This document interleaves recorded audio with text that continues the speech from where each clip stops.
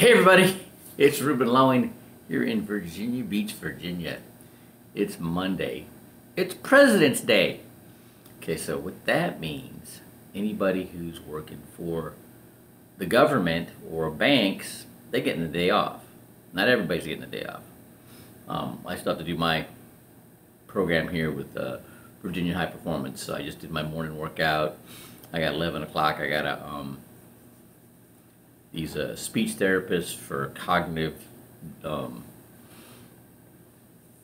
speech therapy, but it's helping me a lot. They've actually got me. First thing they ask you if you have anything you write down your schedule, and I'm like, well, I have my planner with me, and so they've got me using my planner like I've never had before, and what I did after I got my schedule for the the workouts and the speech therapist and the chiropractor and the massage therapist and the the float tank, got that all in the calendar. I got on the phone and like in an hour set up 4 appointments for today. So I got 4 appointments this afternoon. Okay, and it got me to thinking. And then I had a buddy of mine call me up. He's got a background in martial arts and all that, and and he's having some challenges. And I'm like, dude, oh yeah, he had some back problems, and I'm like, I know he's got a crappy diet, and all that, and they take care of, they get this all together for you, right? And I'm like, if they had a super trip that like this, a program like this, where they're working you out, feeding you right, getting you the speech therapist. There's more to it than that. It's remarkable, actually. Helping you with your cognitive, your memory, okay, things like that. Your focus, memory and focus. That's the big thing, okay. And then the chiropractor and the massage therapist. Oh yeah, and the cryogenic meditation. It's a float tank, right? Like in the movie Altered States. All right, do that twice a week. It's awesome. I got to do it tomorrow, and tomorrow and Thursday, and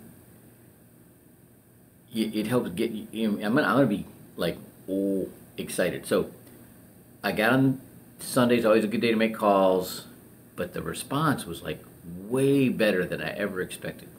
Okay, so I've got 4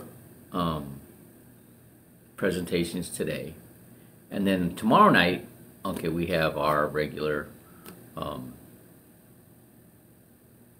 meeting for our office with Bernadette. So I'm going to try to get at least 4 people to that, okay, for tomorrow. All right, so I'm going to be inviting for that like crazy. Okay, and then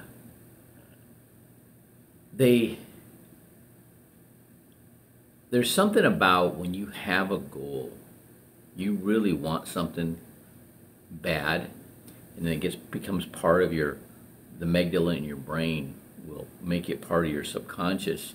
And so no matter what's going on in your life, your subconscious is going to always track and choose the shortest path, the closest path to that goal that you made important to you. Okay, and it's happening right now, okay, for me. And I'm like, and this guy I was talking to, he's about to retire from the military, like 6 months, and he wants to get into this business. So we're talking, and he said, wow, it's and he heard about what I'd gone through and everything, and just give me all kinds of kudos for that. And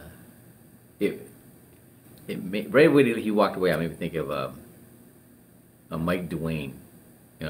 He was a SMD in my upline in San Diego when I was on the blue team, and he'd always say, "There ain't no mountain for a climber." All right, and that's what happens when you really have this business in you.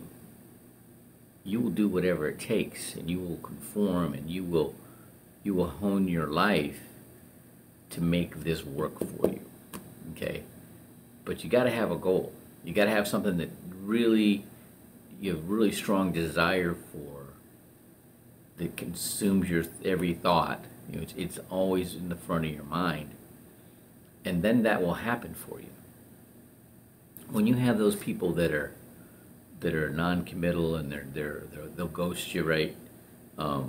Because they don't have anything they want that bad. So you got to cultivate it. You got to, like, if they tell you anything, you got to keep it in front of them, all right?